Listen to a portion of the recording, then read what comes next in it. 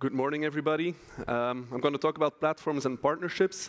I only have 10 minutes, so I have to explain in 10 minutes what my wife doesn't understand after being 9 years in the business, so I'll do my best. Firstly, some things about myself. I'm 32. I'm from the Belgian coast. I have a couple of bachelors. I've worked in the insurance industry over 9 years, always on non-life and claims management, and we've been nominated for multiple prizes in the last couple of years. For example, this year we were nominated as the most promising smart SME company in Flanders. Now, this is not my normal presentation, so I went online. And in fact, if you look at ecosystems, partnerships, platforms, you find a lot of interesting information. But the final conclusion is always the same. These eco-platforms, these ecosystems are the future for the modern insurer. If they want to go beyond insurance, if they want to move forward or they want to be obsolete, they have to take into account these ecosystems. Now, like I said, I've been online and I read, the first thing I read was a report about KPMG from 2020 that they said that over 2017, only 180 partnerships with ecosystems and insurers have started. They have been mostly related to 4 topics: risk rating technology, data automation, the policy sales, and everything that has to do with claims. Almost 70% of all insurers acknowledge the fact that they have to work with platforms and set up these smart partnerships, but only in practice 32 of these insurance companies already do something in that space.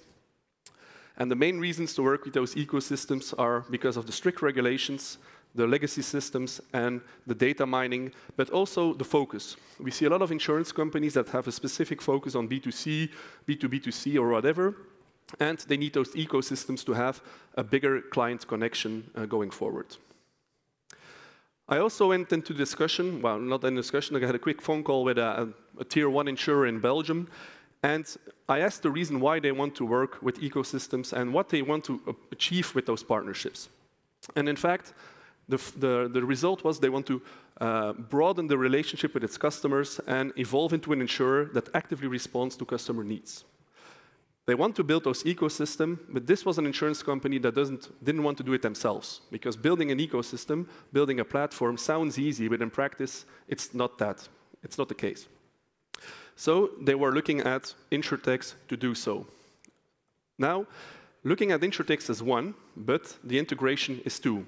It has to be a smoothly engagement with third parties. An experience for the customer must be seamless, and insurance companies were always product-based. Now they need to look at platform as a service to offer extra services beyond insurance to their clients. But mostly, they have to take into account that they need to shift in 2 gears. First, they have to keep the lights on. All of the insurance companies have their main systems, their main frames, their own applications, but these applications still need to run because it's their core business, it's what they do day to day. Secondly, with these ecosystems, they want to have a speedboat approach. They want to move fast, they want to go forward, and for that, they need partners like insurtechs. It will enable them in 3 key factors. It's always the same.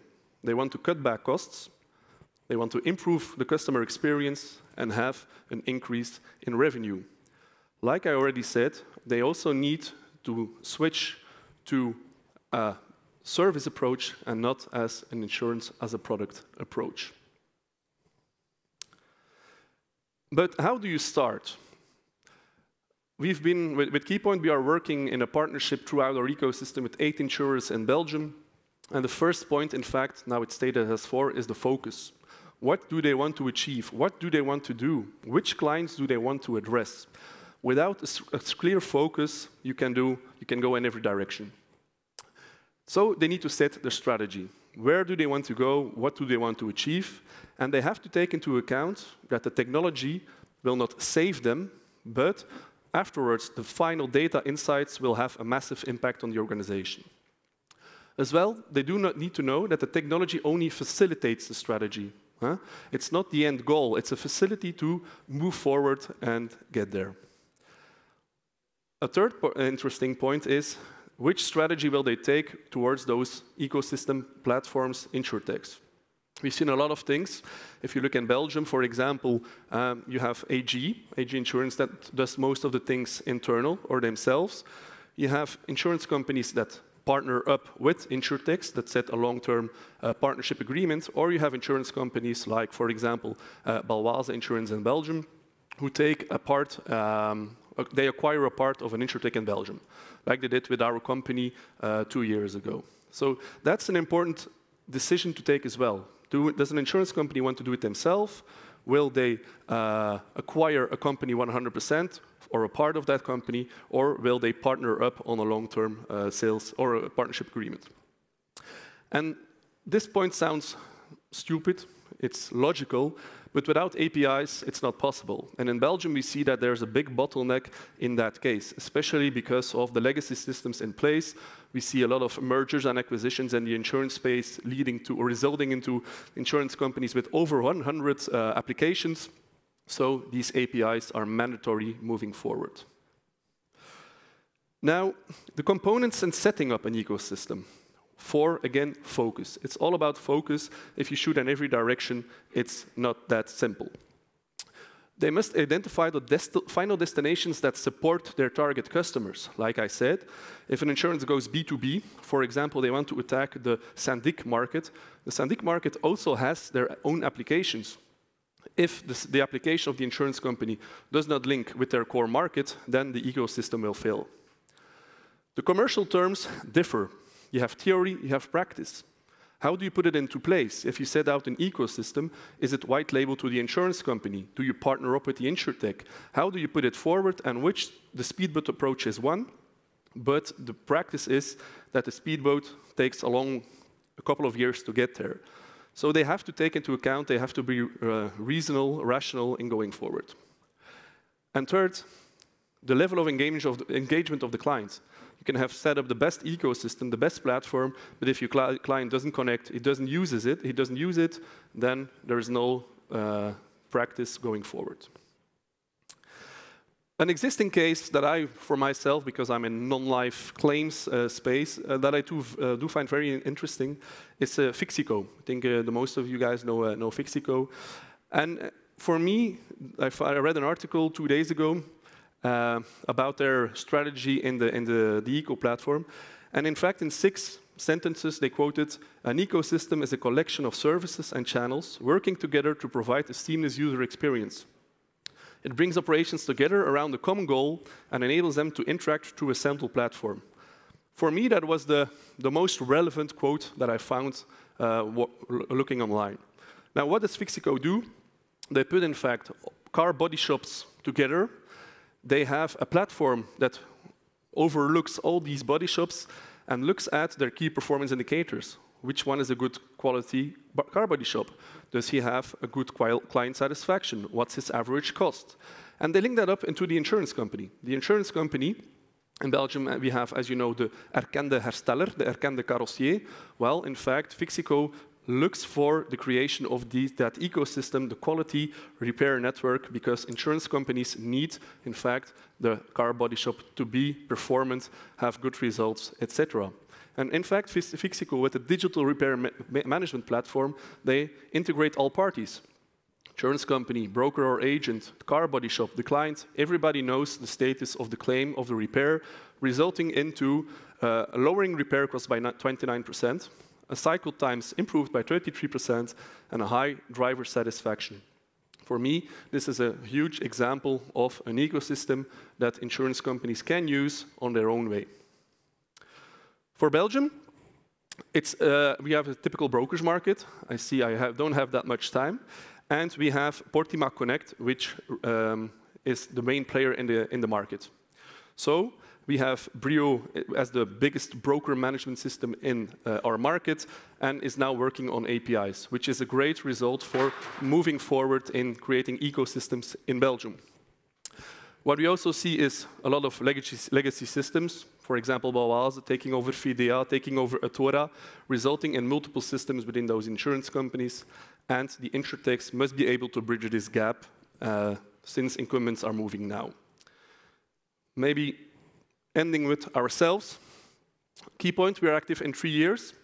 We in fact created our own eco-platform in the property space, so only property. We work for 8 insurers, in 8 insurance companies, and we have a white-labeled offering. So this is something going beyond insurance. We repair claims for insurance companies and also integrating all parties on the same platform, from the broker, the client, the insurance company. We also integrated with a broker management system, which is called Broker Cloud. So the broker doesn't have any stress in sending claims or having a follow-up towards our claims. But we are also linking up with 2 insurance companies now that the first notification of loss is in fact seamlessly transferred from their application towards ours. So we are getting there to setting up an ecosystem in property, but it takes time to get the speedboat moving going. Thank you very much. Thanks. You do get little gifts, so here you go. And you pass on this to the next speaker, Pietjan VANDOOREN from Rockestate. He will make the bridge between the partnerships, infrastructure, and the data, and the importance of using data in the InsurTech as well. So I'm going to raise the microphones to fit your height, and I leave the stage for you. Go ahead, Pietjan. Thank you. Good morning, ladies and gentlemen. I'm Pietjan. I am a CEO and co-founder of Rockestate. Rockestate is a data science company specialized in helping banks and insurance companies to understand the home of their customer remotely and instantly where possible. What we do is we give them access to detailed real estate intelligence that insurers or banks can integrate into their processes to build nice customer journeys without making any compromises on risk management. And in the past couple of years, we have been helping various property insurers with actually reinventing their home insurance. And the purpose of today is to share a couple of insights, experiences, things that we have seen evolve in these past couple of years related to that, and where, of course, data, but also infrastructure is playing an important role. Now, infrastructure is, when you hear about infrastructure at one of these typical events, the first thing that you obviously think about is APIs. And obviously, it has been mentioned by Jonathan before, and it is something that we'll be talking about as well. But it is important to remind that infrastructure is something which is way beyond IT systems. And it is the backbone of any insurance operation, so to say. Now, the distribution model of an insurer will play an important role in how the infrastructure actually looks like and in the legacy that it will create as well afterwards. I mean, direct insurers have always heavily invested in direct channels, which is today, of course, a lot online, whereas insurance companies, which are more focused on relying on agents or brokers, often also rely and have a more of a hybrid approach, where brick and mortar locations still play a crucial role as well in their model. But infrastructure is ultimately nothing more than a means to an end, to sell and manage insurance policies for those customers. And today, I mean, those customers, they expect convenience. For most customers, that basically boils down to having access to an easy-to-understand product, which can be purchased and used with little friction, and that comes at of competitive rates. And digitalization of that is of course, a crucial tool towards improving this customer convenience. Over 5 years ago, I had to get a new home insurance, and I remember that I had this idea like, okay, let's go online and let's get my home insurance. And I probably tried 5, 6 different insurance companies, and ultimately, there was only one insurance company at the time that I tried at least, where I was able to immediately subscribe my insurance policy. And I found that strange at the time. And in the meantime, a couple of months ago, I had the same experience, and it was completely different. I mean, there are no multiple alternatives to actually almost have an end-to-end process to transact such a home insurance policy. And it shows that things have evolved. And in each different insurance distribution model in Belgium now, there are several examples of how onboarding flows have become much more digital and frictionless for the customer. And this progress would not have been possible without an important evolution of the underlying infrastructure, where, of course, APIs are playing an important role. It was mentioned before by Jonathan that, for example, it helps to optimize processes between and lots of different operations. And in our specific case, we helped a lot with offering APIs that help the insurance companies to do risk assessments based on additional data. Digitalizing the insurance offering is ultimately an exercise in product simplification. Because it's inherent to the business model of an insurance company to look for an edge in the market. I mean, historically, this has led to insurers building products which, almost on purpose sometimes, look to differentiate themselves, and in often subtle, but sometimes also significant ways. And let's go back to the home insurance example, where until very recently, and even up to today, most property insurers still apply a system with lots of different questions that have to be actually answered by the customer getting his home insurance. Now, the interesting thing is that those questions tend to be quite different. And I mean, they aim to get the same information, but they're asked in a different way. And some parties will put more focus on the number of rooms, others will put more focus on the interior. But anyway, it is something that has a certain level of differentiation, which works well, as long as the information exchange is really happening within the silo and the walls of that insurance company. And that is, of course, what has happened in the past, in the past, and that is why insurance companies could get away with that level of complexity, so to say, because there was little need for interconnectivity with other systems. That product complexity was likely even most important in the business model, the distribution models, where they were still relying on agents or brokers to actually explain more to those customers. But as a result of this, the IT infrastructure has often evolved in hyper-tailor-made configurations, as insurers were ultimately not really forced to really standardize in some sort of way their product offering. And unsurprisingly, these legacy issues have been very fertile ground in the past couple of years for the wave of innovation that we have seen in the insurance space. Digitalizing a product requires it to be simplified. I mean, any complexity that can be removed from any product is something that you should ideally try to remove. Or if it can't be removed for some type of reason, you should try to put it behind the curtains. And that doesn't mean that the product has to become less sophisticated, but it means that you need to simplify the way that your customer is going to interact with it, and that will have an impact on your infrastructure. And many insurtechs have been very successful at doing this in the past couple of years, and have been able to fill the gap where often traditional insurance companies actually fell short. But the good thing is that traditional insurers are also tapping into those new opportunities. And for example, if we go back to the example of home insurance, I mean, the readily available APIs that are making it possible to quickly access data about the property of a customer, for example, have now made it possible to quickly assess a risk while actually keeping the amount of information requested for the customer to an absolute limit. And the underlying process may actually have become more complex, but the perceived complexity of the product by the end customer is usually much lower. Ultimately, a simplified product offering will inevitably lead to more standardization. And by standardization, I do not mean commoditization. I mean, insurance companies will continue, without a doubt, to look for ways of differentiating themselves, but more and more will happen out of sight of the customer, because the end customer will interact with a simplified, digitalized product, which will in many cases require a lot less input criteria, because these insurers can actually rely on new infrastructure, on new MPIs, helping them with, for example, risk assessment. And it will be very interesting to see what the role will be of some recent initiatives in Belgium, such as Independer or Voila. These aggregators or digital brokers, they strongly bet on customer convenience. But when you compare different types of home insurance policies, it's a scenario that you like to avoid is a scenario where you work with different insurance risk carriers, and they all ask you different inputs.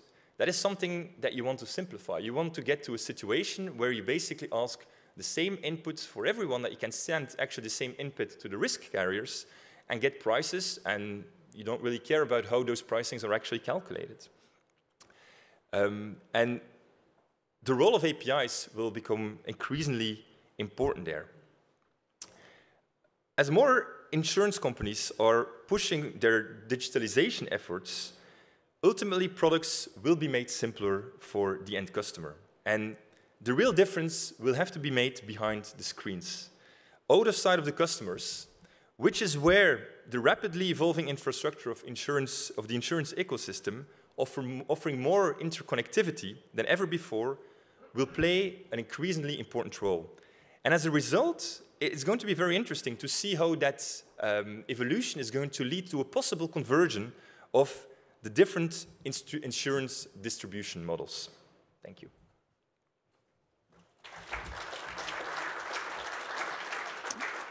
I still have your gift as well, so there you go. And next speaker is from Microsoft. He's ready to go, taking a last sip, and he's going to make the bridge to another part. I'm looking at my speaker, how to build those platforms, right? And how Microsoft can help you to do that. So there you go. You have the speakers in front of you, and yeah, fine, that will all work. Go. Great. It's so great to be back on a real stage, coming today from Paris. Meeting with people and still doubting if people still have teeth with the masks. But anyway, I'm pleased and honored to be part of this session in rainy Brussels today. And you know, rain means cloud, and you know how much we love cloud at Microsoft. So let me maybe jump into the topic, and if the clicker works, yeah, it works. And first, acknowledge that this industry is going through a massive change, as you can see here. And I think we see a big trade-off in this industry, which is basically finding the right balance between enabling innovative customer and employee experience with speed and agility, while managing the reality of the situation with cost pressure, risks, legacy, and of course, compliance and regulation. You see here a couple of these forces that drive or accelerate the change in the industry.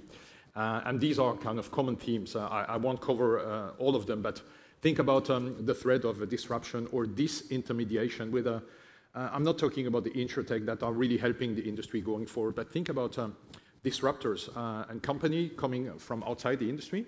You take Tesla, for example, that start to offer an end-to-end solution from the lending to the cars and to offering embedded insurance in their offering.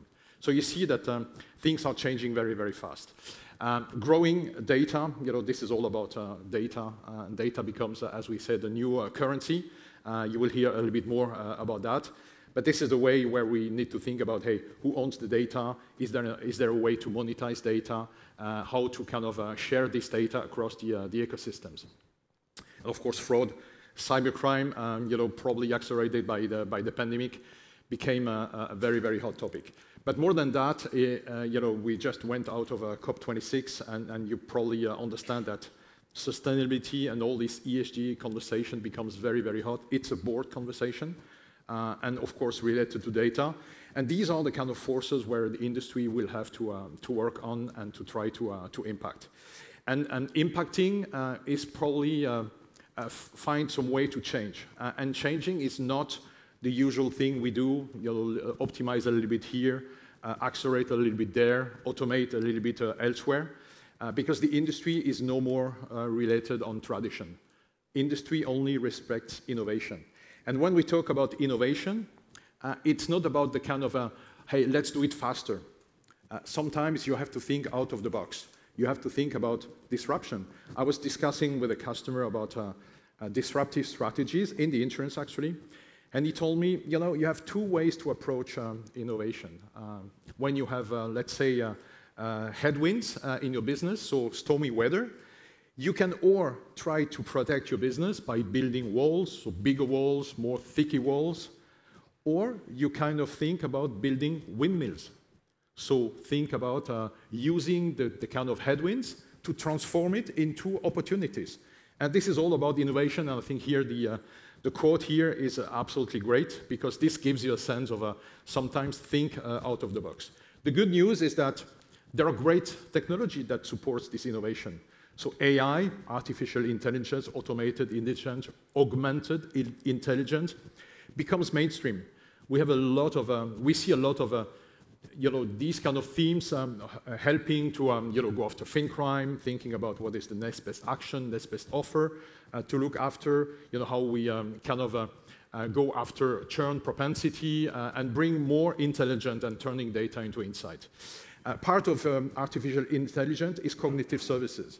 And this is also an area where we start to see very innovative customer application that are really making the grade and bring a new personalized experience. Having conversational bots that can help accelerate, facilitate, empower insurance and insurers to do more and to focus more on their customers. The mixed reality is one other kind of a big trend. And in the insurance, it makes a lot of sense. Be able to analyze pictures real time and to think about here assessing an accident. What is the kind of next thing to do, and even evaluate what you have to do for the payment. Big data, yeah, this is the big topic. We sit on a ton of data, and the question will be, hey, there is no great AI if you don't have great data. So how do you structure the data? How do you manage the data estate? How you kind of look into building something that is really helpful in taking a great decision.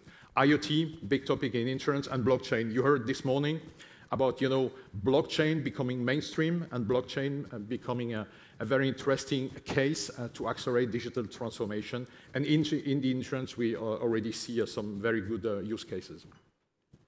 But nothing could kind of scale if we would not have the cloud, or what we call intelligent cloud. So it's at the core, but also at the edge. And think about these kind of 4 enablers about cloud to accelerate digital transformation and really drive innovation.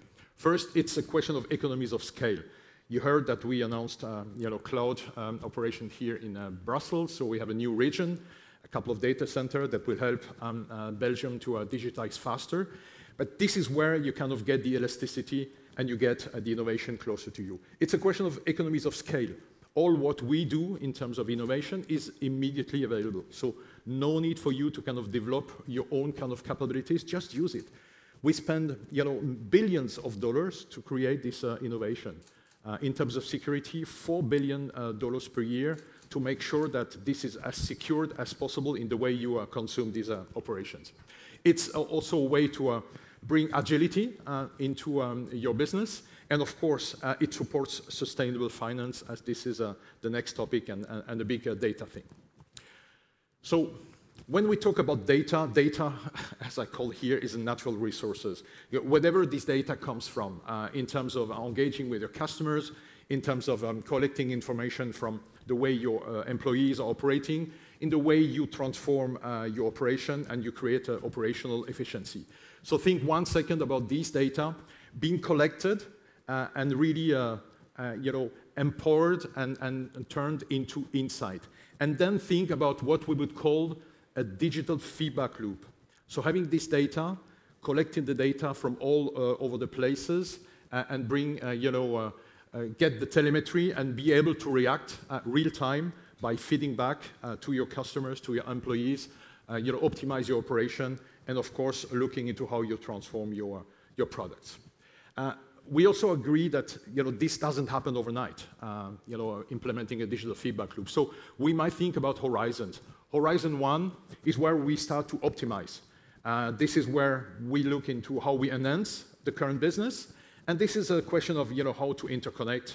It's typically the open insurance kind of conversation. In Horizon 2, we look into how we can redesign operations. The focus is probably more on the expansion of the business.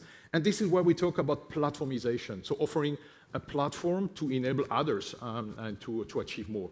And finally, when we look into Horizon 3, this is where we start to see how we reimagine any business. And this is the area where the business models evolve, and this is where we start to see the notion of ecosystems. Let me take you maybe through a couple of examples in the different stages. You have here 4 insurances, Progressive in the US, very much focused on using cognitive services. They created a chatbot, and they connected the chatbot to Facebook. So Facebook is interacting with customers and creates a new customer experience. Hiscox entering into the flood insurance. A huge amount of data to analyze was just not possible on-premise. They use massive risk compute capabilities. They do now what they have been doing over 8 months. They do it in 8 days. Liverpool, Victoria, using here as well AI, machine learning, to kind of look into specific cases and accelerate the treatment of these cases. And Munich Re, reinsurers, looking into catastrophic risk. That is also a pretty hot topic, and this is all about data and machine learning. When we look into the platformization, you have here 3 other cases. Swiss Re creating a digital marketplace for automotive at first to be able to operate risk in a much better and faster and more optimized way. Allianz creating a core insurance as a platform and as a service and offering that to their internal operation, but also to external customers in a white-labeled way. And AXA creating a data health platform to kind of start to link different industries together, which brings me to the conclusion that goes after cross-industry ecosystem. So starting with interconnection, open insurance, going into platformization, and all powered by data, powered by AI, you start to see now operations that go cross-industry. And for example, connected health, bringing health and insurance together as an example. Connected car, bringing insurance closer to the car manufacturer and offer end-to-end stories. So the journey has started. Take care, stay safe, and thank you.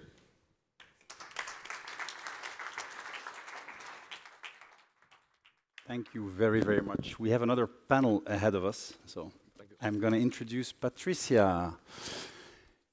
If you want to ask anything about insurance and how tough it is to deliver that, Patricia is your go-to woman, because correct me if I'm wrong, this is your day job at Assuralia now, right? Helping the insurers to make that tough bridge across the rough waters of innovation and how to get those things delivered that we saw in the 3 previous talks.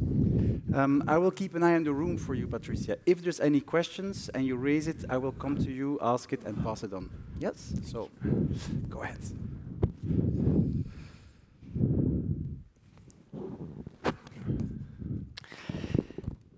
So, a very warm welcome from my side. Of course, I'm FinTech Belgium's InsurTech ambassador. So, you heard it, the theme of this day, it's all about platforms.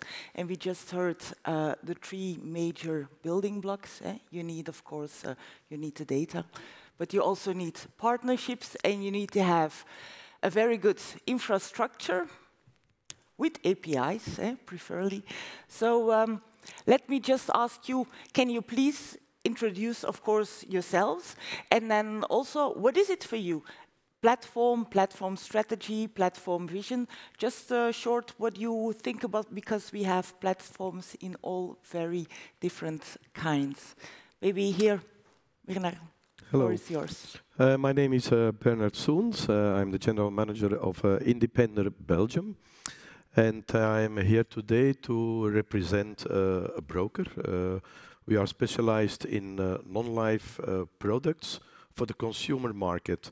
And we try to broker in a digital way, but not only in a digital way. We are a company of flesh and blood. We are people who are working in the customer care. But everywhere we can automate and where we can give more convenience for clients, we will do that. And one of the main things we do before we are selling products or we are giving advice is always comparing products, premiums, but of course also the content of a coverage and the quality of a policy. That's where we are standing for. That's what, okay, perfect. And maybe now we go to maybe Philippe or Bart, one of the insurance players. Would you introduce yourselves, please? Okay, yes, I'm Bart van Buggenhout. I work as a senior business architect at KBC Insurance, working on the digital transformation and strategy. And our platform vision is, in fact, that we talk about the platform when we go beyond insurance in a multi-partnership model, And what is important in that, and what is also challenging, is that it needs to be a valid business model for all parties involved. So everybody has to win, everybody has to have some meat to the bone in such a platform, with the ultimate goal, of course, always to bring a frictionless experience to customers, making their life easier. That's our platform vision. Okay, Philippe? Well, I don't know if the micro is working. So I'm the Chief Information and Technology Officer in AG Insurance, and also in charge of digital enablement, I will say, and data management. So I'm a strong believer in platforms, but basically AG Insurance sees platform two ways. The first way is to make our operation more efficient and to create more convenience for partners and customers. And the second way, to extend this platform, to extend the value chain, to make ourselves even better in the proposal and differentiate ourselves even more in what we can offer to our customers. So platforms are very key for an efficiency reason, for a convenience reason to the customers, but also to add value in the insurance chain and to compete better with the other insurance companies. Okay, thanks. Tanguy? Yeah, hello everyone, so I'm Tanguy Bocquet, I'm the co-founder of Serafin. So Serafin is an insurance broker in Belgium. We are in a scale-up, an insurtech scale-up. So the two main problems we wanted to tackle with the insurance industry when we launched Serafin several years ago was first the complexity due to insurance. It's difficult to, and we heard that today, it's difficult to subscribe a contract, difficult to know if you're well covered, difficult to know what guarantee you need. This is the first thing. The second thing is lack of trust. And so it's why we decided to be part of the revolution of the insurance, and we talk to it also every day. Today is the revolution of simplicity.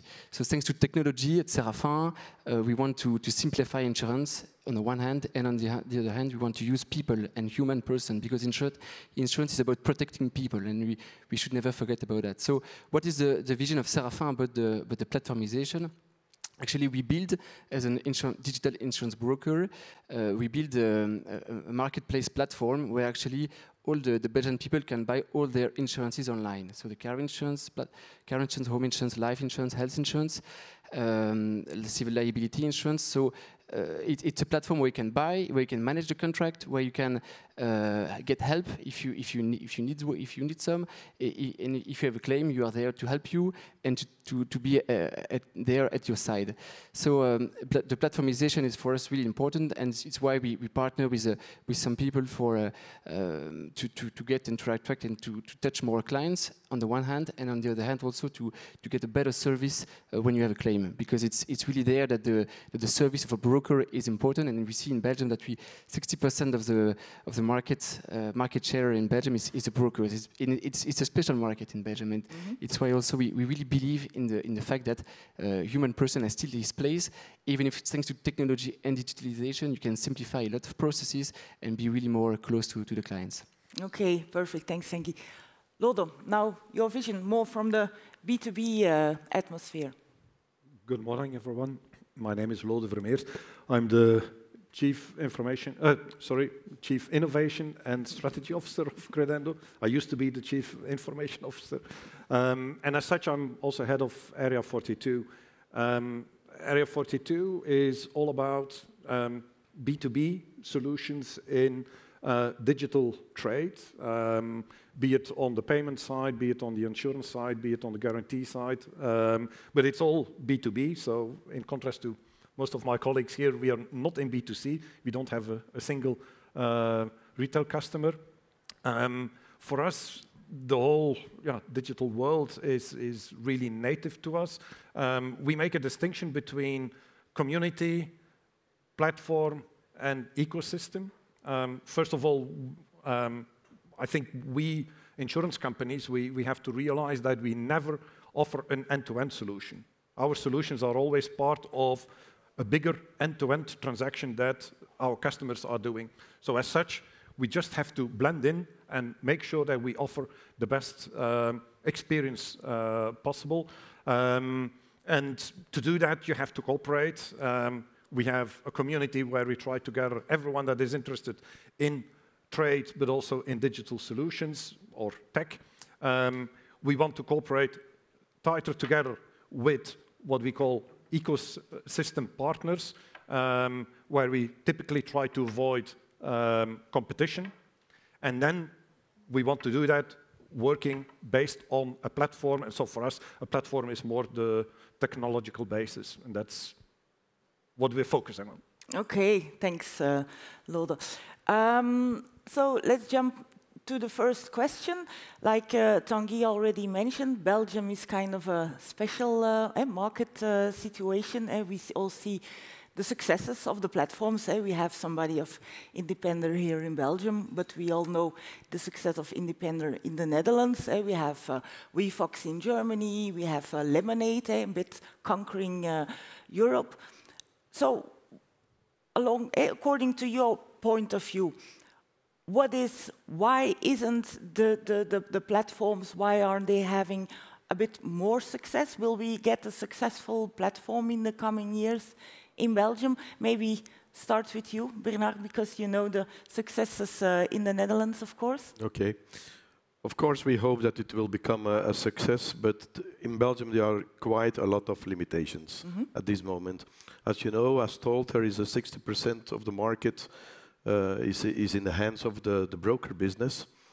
And there is at this moment still a problem. There is no lack of insurtechs.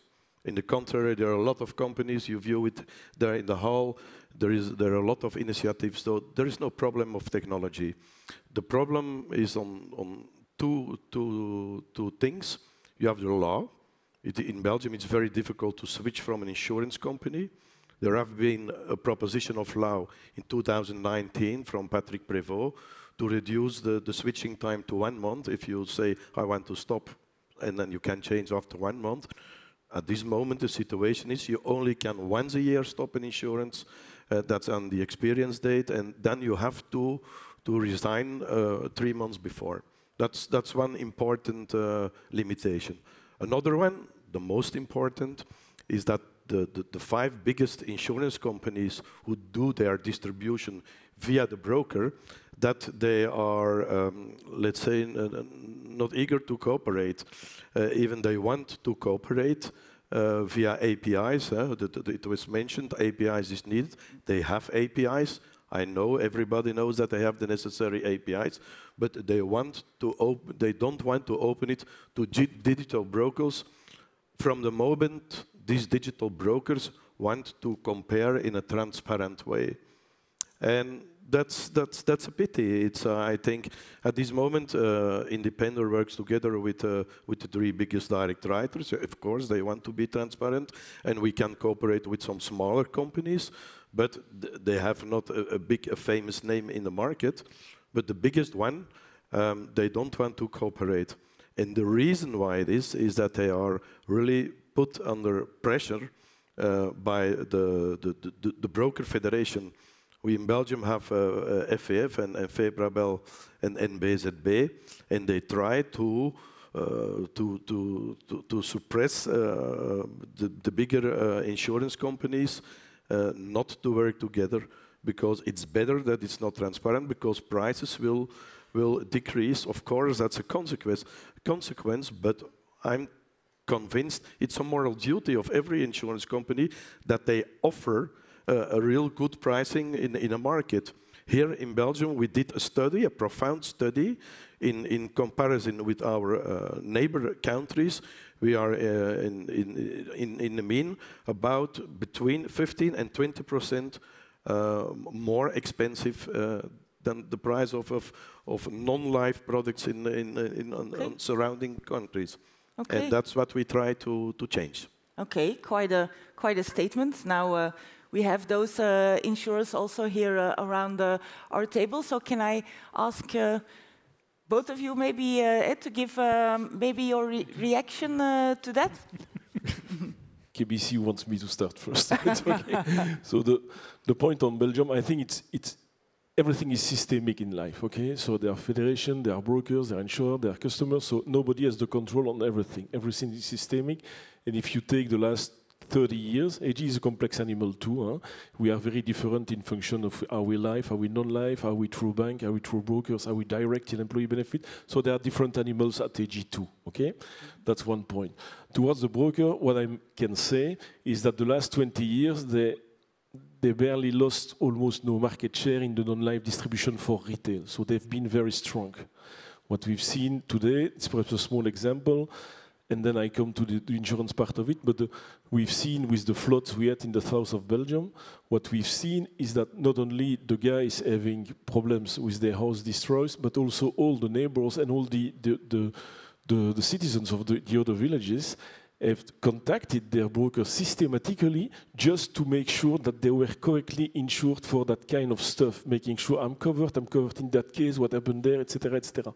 So strongly, we do not believe, but we strongly believe that brokers play a role much beyond the price stuff and the selling act. They are extremely present towards their customers. This is something we should not avoid, that the truth moment of an insurance company in non-life, and perhaps in life too, but in non-life, it's not when you buy the product, it's when you have a claim, because what will be at stake at this moment is from far more important than the selling ad that has taken place perhaps years before. So this is something that we have to bear in mind when talking about brokers, insurance companies. So brokers play definitely still today in Belgium a larger role than independent brokers, than in France, where agents dominate the market. Agents belong to one insurance company.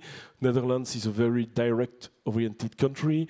UK is an aggregators country, so I can tell you about with my different job, the different job of life. I can explain what happened in this country from my perspective. But Belgium, the brokers, and it's an exception in Europe, still play a huge role in the non-life market. Mm-hmm. That's the first point. And the second point, there is a risk in terms of insurance. Sometimes I speak too transparently, so I will apologize to my business colleague afterwards, because I'm the IT guy.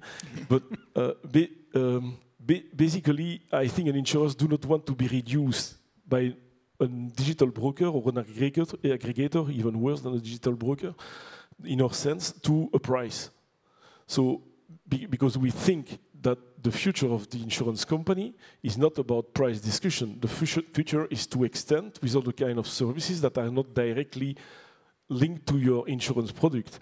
You can have this in healthcare. I can take a lot of examples from healthcare, from leasing companies with electric cars, and even battery chargers, where we try to organize an ecosystem. Of course, I've heard AG wants in general to have some control in the ecosystem. This is true.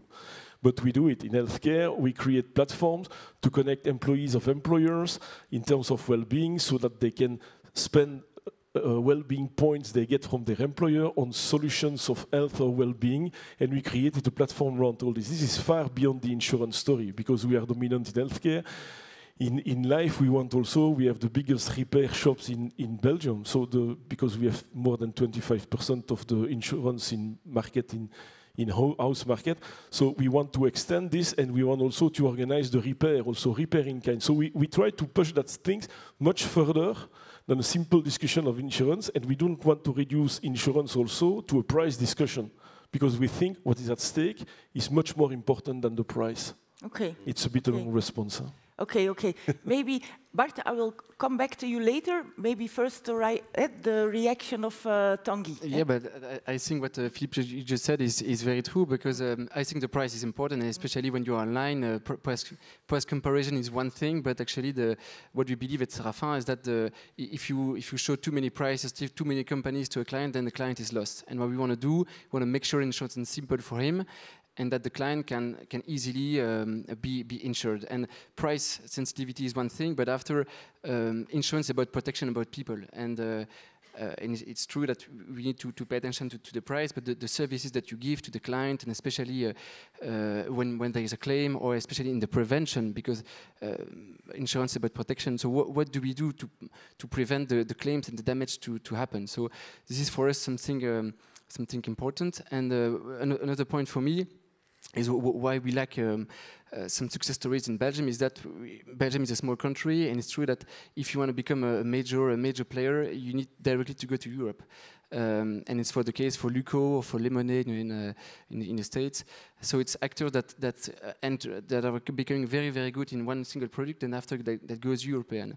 But for Belgium, it's more difficult, because we are lacking like a tech environment to go for tech partnership that will also facilitate the go-to-market strategy.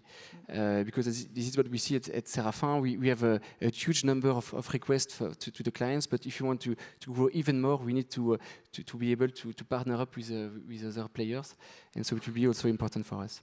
Okay, I understand. Bart? Yes, I understand the point that Philippe made, but I would also like to broaden a bit the discussion on the platforms, because it goes for me much further than aggregators. And I think what you see is in the B2B market, there are a number of successful platforms. I learned about Fixico in the presentation from Jonathan. But we also have this Informex platform, for example, that forms the bridge between insurance carriers, between the carrossiers and the people doing expertise.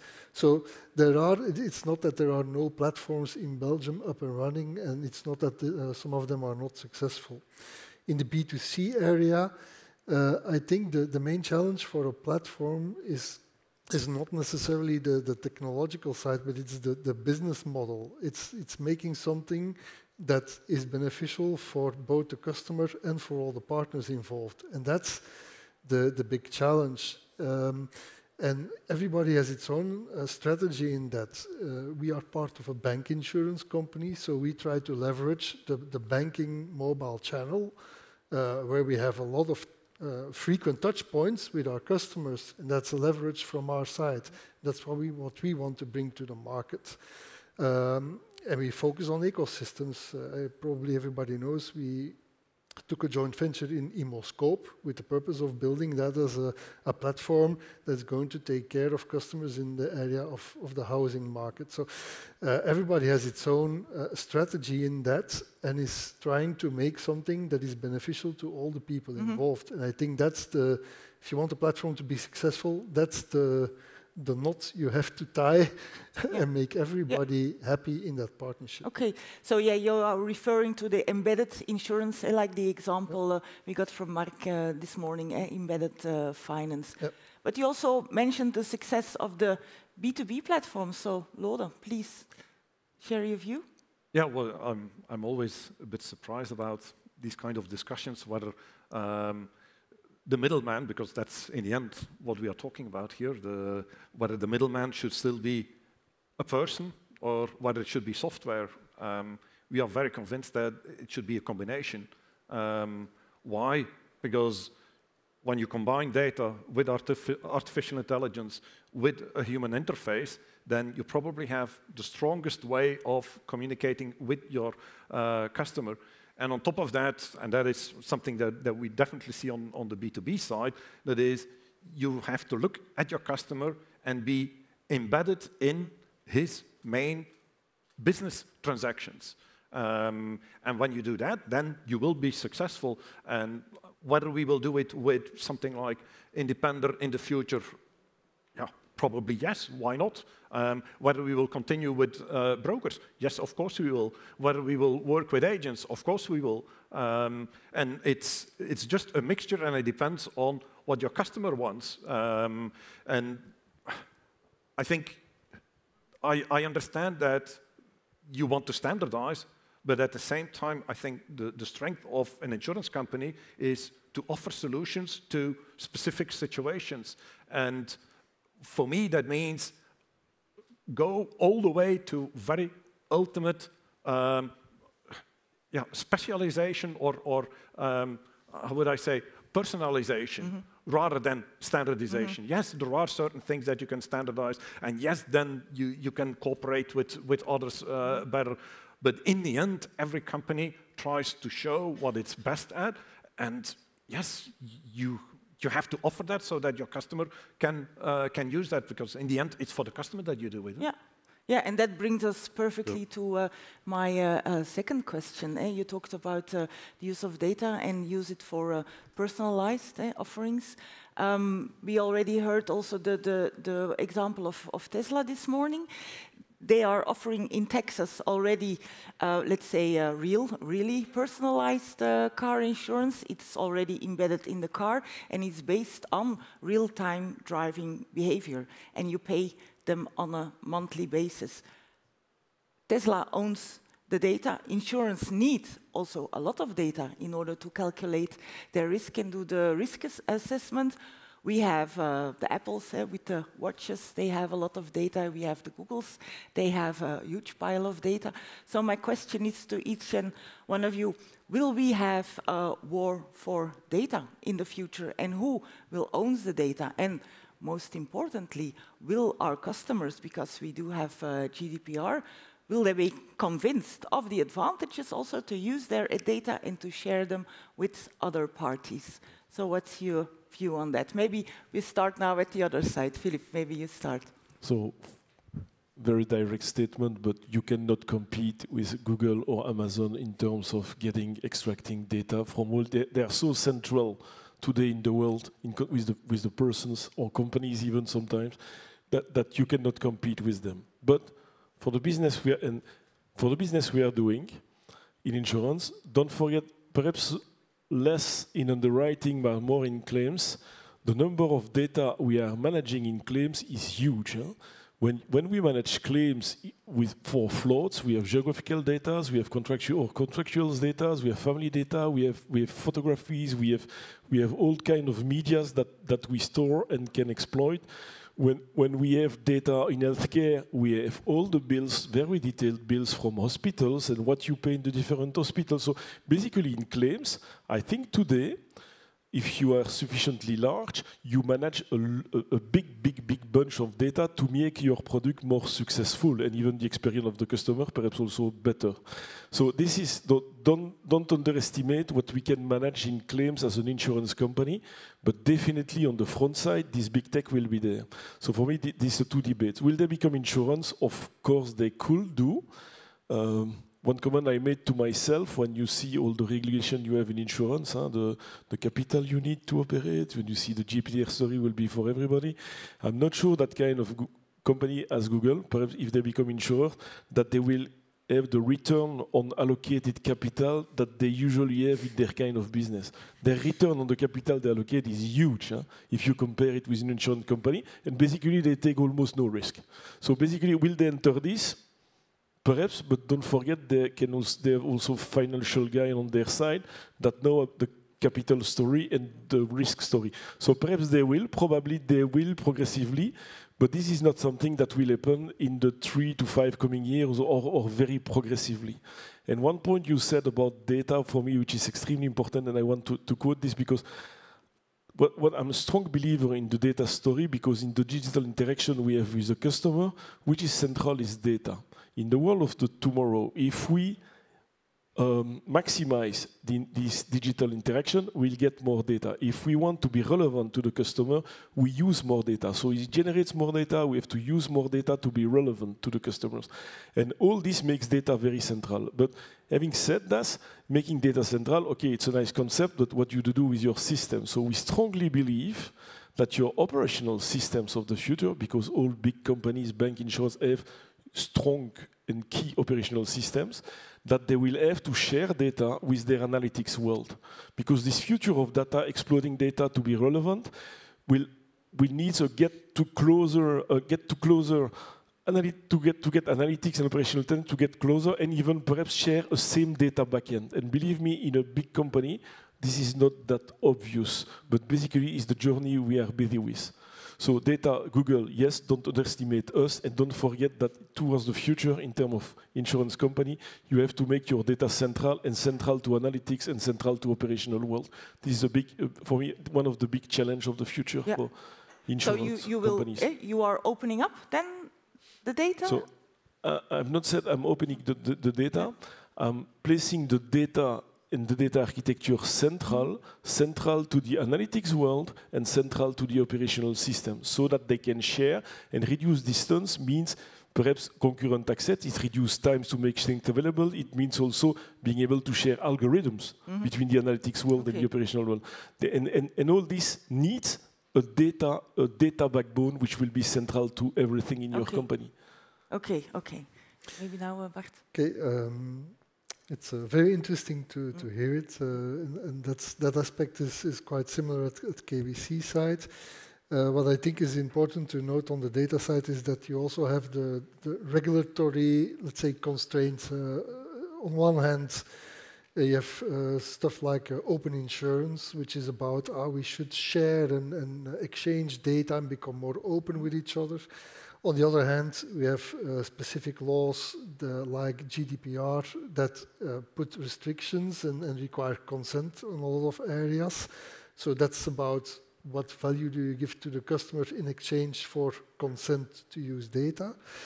And we have certain no-go zones as well, can be European law, but also Belgian law. For example, I also have this watch, but as an insurer, you are forbidden to use it for underwriting purposes in health. It's just, we cannot use it.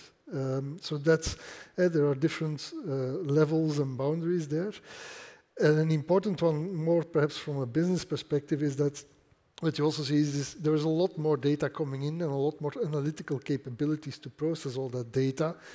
And in the end, you could evolve to what is sometimes called the segment of one. You no longer have big customer segments with a lot of people in it. You have one customer, and that's your segment level. What you see there is you have a term, cherry picking.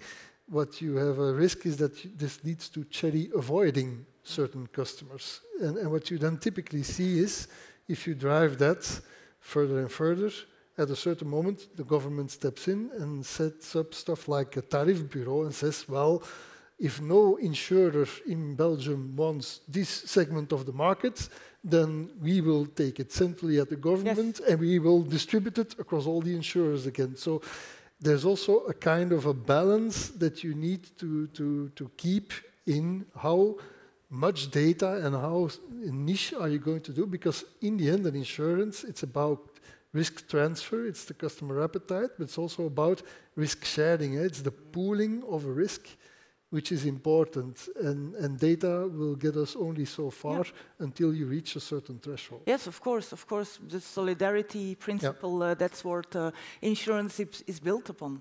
That's for sure. Lode, please. Well, in the B2B world, we don't have to comply with GDPR. Lucky you. Well, to a certain extent, because in the end, every company is represented by people, so you always have some data about people. But for me, all these discussions, they are more an opportunity rather than a problem. And why do I say that? Well, first of all, we start from the principle that every company owns the data. We, as an insurer, we will never become the owner of the data. But what we would like to offer is, company, if you are willing to give us some of your data, then we can offer you a service at a certain price. And that service is then beneficial to you. If that is possible, then we can go into business. So we, as a first thing, we start from the principle, we don't own the data. But secondly, we insurers, we also have to take care that we are still a mutualizing company. We have to make sure that we insure all kinds of risks, and for two reasons. One is, if you insure only the risks where you are 100% sure that you will not have a claim, the moment that your customers know that, so they ask you for an insurance, and you say yes, then they will immediately know, that's the moment where I don't need to take an insurance anymore because I'm 100% sure that they only give me an insurance when I don't need it. Yeah, I mean, then you are just ruining your business. And on top of that, I still remember back in my old days, I was also working for KBC, and one of the KBC agents there said, I was reprimanded because my claims ratio was too low. And that there was a very good reason for that, because you miss a lot of business then. So yes, you can go extremely far with data, avoiding all kinds of risks, and then you don't need an insurance anymore. Okay, I understand. Tanguy? So it's quite interesting what Tesla has made, but I don't think it's a revolution. I think it's rather an evolution, because what we already see in Belgium or in France is there is small IoT, a small box that you can put in a car, so it makes connected car. and it's already making and adapting the price. It's not every month like Tesla, but it's once a year. And so if you drive well, then after the price decrease. But that being said, we see with the clients that, and it's a solution that we can propose with Vivium or with AXA, for instance, but we see that the clients here in Belgium don't want this kind of solution. So it's why why don't they want to have this solution? It's because we believe that the clients don't want to have like behavioral insurance like that. Because when you have a car, you don't want to be tracked about everything you do, about the way you go, about if you slow down a bit too much, or if you accelerate a bit too high. People don't want, and the clients don't want to be tracked so high. But in what do we believe? Rather than behavioral insurance, it's rather the usage-based insurance. So it's also using data, but it's rather to control the person. It's rather to say, okay, if you drive less with your car, then after you pay less. Or if you have your home and you use some IoT elements, and so your risk is lower, then you should pay lower. So this is more what we see and what the market we think will evaluate in the future. And especially because the usage-based insurance is much more future-proof, and it's what we hear from the field at Serafin. Okay. Bernard, last one. Of course, data is gold. Yeah. That's clear. We agree that all. And privacy is very important. That it's a basic principle we agree with. And but we as a broker, and I want to point that again, we are a broker and we act for the client's interest.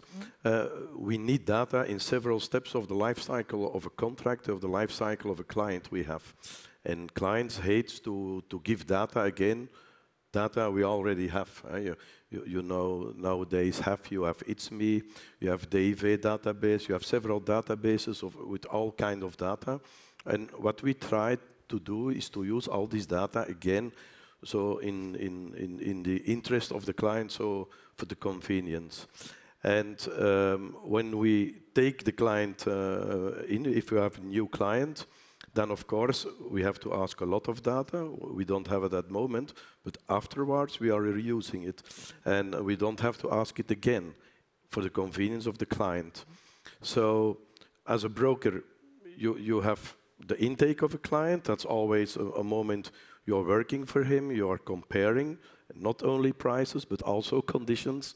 Let's be clear, but afterwards you have managed contracts. Client is moving to another place, is buying other car, so you adapt data, and it's the client's decision. He have to give consent if we may use the data. If we don't may use the data, then we throw it away. That's very clear, following the principles of GDPR and the main privacy principles. So data is gold, yes. Yes, yeah. Okay. And that brings us maybe to the last question of this panel, and because we are almost, we are heading towards our lunch break. We talk data, we think of course on open finance, open insurance. This morning we already had the examples of our banking colleagues. They already had, of course, the PSD2 legislation, and now Europe is sending us probably other legislation to our countries, more in also opening up the insurance industry. So we also hear about partnerships. We heard somebody of Bellevue say we are opening up, we are tearing down our fortress, we are collaborating, we are building these ecosystems ourselves. So what do you think, this collaboration? I think also of maybe agree on a standardized set APIs. We have all these, of course it's a big challenge, but we also think maybe seize the opportunity and see the possibilities that lay for us there in the future. Maybe now, Bart, maybe you can start? Yeah, for me, standardization is linked to, if you look at an API, it's about what do you need to satisfy your customers' needs, and there is today a limit to that, and for me that is linked again to what is the level of risk that a customer feels comfortable with, and that has led indeed to every insurer in Belgium offering different levels of protection. And for me, it's very clear that the hardest part is to make sure that the customer always completely and fully understands what he is insured for. And I think we saw with the summer floods that this was not always the case. People were sometimes like, we don't do that, but apparently some insurers sold policies without the furniture and stuff like that covered. Mm-hmm. And the people apparently didn't know or didn't realize it. And that's something that you absolutely must avoid. And so that's for me an important one. You need to make sure that the customer can have that. It must be clear, but he can differentiate this level of protection. And also, I hear a lot about data and APIs, a lot in the sales process, a lot of focus. And there, for me, it's also the underwriting logic remains, let's say, the individual choice of the carrier. How do I want to appreciate risks? So also from that perspective, that's for me part of the, let's say, the métier of the insurance carrier, and something which is very difficult to be standardized. Mm-hmm. So I'm not saying it should be always exposed to the customer. Our home insurance takes 3 parameters from a customer, but a lot is behind the curtains. Then, so that's the balance you need to make in standardization. So there is a commercial playing field there. Yeah. Okay. Maybe Lode? Well, for us, it's all about customer experience, and as I said earlier on, I'm truly convinced that insurers, banks, even to a certain extent asset managers, they are all they all present a few steps in a bigger process for a customer. Okay, I'm not in housing insurance, but for me, as a private individual, house insurance goes together with buying a house and maintaining a house. That is the important transaction, not the house insurance. When I look at what we are doing in Area 42, for example, we created a new product called Terms.tech, which provides payment terms to PSPs, so payment service providers. Well, what we offer is 1, at most 2 clicks solutions. Why? Because the solution has to be so easy to use that people are willing to do the effort. And I mean, 1 click is okay, 10 clicks is too much. So it has to be as few clicks as possible and with a significant added value, namely buy now, pay later. And if that balance is there, then customers are very happy. But at least we in Area 42, we are convinced that we never, ever will offer an end-to-end solution to a customer, because that end-to-end solution, I just imagine, it's a 3D transaction, a 3D printing transaction between 2 companies. Yeah, that is what is of importance to those 2 companies. The fact that we then provide a buy now, pay later solution to that, that's very handy for them, and it makes them trust each other, 1. 2, it makes them transact with each other. 2, but it's never, oh, we want to do this transaction because we want to have that buy now, pay later transaction. No, it's that 3D printing transaction that is of importance. Yeah. And so for us, yes, everything around that, data, platforms, it's all about user experience. And of course, around also partnerships. If you don't offer the end-to-end, you always need to partner up with multiple parties. And so then one standardized, let's say, APA gateway would I just convenient, wanted to do one sidestep, and that is because everyone is always saying data is the new gold. That implies that you see data as a payment tool. For us, it's not. Data is an asset owned by the customer. And if the customer wants a solution, he has to pay for it. And yes, we can use his data for that, but it's still his data. We will not use his data to pay for something to another one. Yeah. And that is a very big difference. and with the examples Google, of Facebook and so on. With the Google. Yeah, the Googles, the Facebooks, and so on. Yeah. Okay. Okay. Tanguy? So what we think about collaboration and partnerships or API or standardization of APIs is that there is a clear we have a clear interest in that actually, because when we have a client, the clients would like to have at one central place everything which is related to his insurance. And today it's difficult for him. Sometimes he has a credit at the bank, so his home insurance is at the bank. He has his 2 cars at Serafin, and maybe he has a travel insurance subscribed by Cover, and so which means that sometimes it's difficult to have a clear vision about what insurance you have and what insurance you don't have. And it's clear that if you have an open finance or open insurance models, then it will mean that we'll be able to dialogate, to get to know more about what the client has and what he doesn't have, and would help the clients to be much more well insured. So this is a key point for us, and of course we as it has been said, but it has to create values for everyone, and so it has to be a strategic partnership to create and to think really what is really needed for the client. So the customer centricity is key to have a success in the digital world. Okay, Bernard? Yes, of course, APIs are in our environment and in ecosystems are very, very important. When they become normalized, it should be nice, but in my opinion, it's not really necessary. We see it nowadays also that a lot of companies don't use, for example, the TeleBIP2 normalization. It exists, but it's not always used. So it's not absolutely necessary, but when everybody should use it, it speeds up things. That's clear. Every connection you have to make again goes faster and faster. But of course, the main thing is all insurance companies must open up their APIs.